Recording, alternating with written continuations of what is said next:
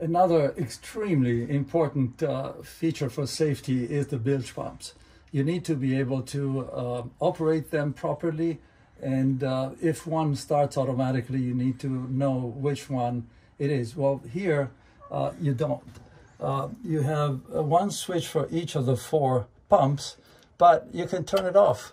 And if you turn it off, your pump will not work. Or you can use it manually, but that means that if you need to pump for half an hour, you have to have one person here pressing the button for half an hour while the boat is sinking or you have an emergency. These LEDs that you see here were not in the boat originally. So if a pump started automatically, you could hear the beep. You had a beep here, you had a beep on the flybridge, but absolutely no way to tell what was causing the beep. You don't know which one of the 4. So is it an engine room? Is it one of the compartments? You have to open them all.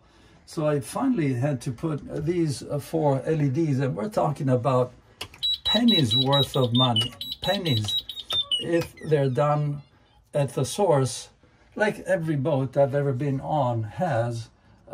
It is hundreds, if not thousands of dollars to do it as a retrofit.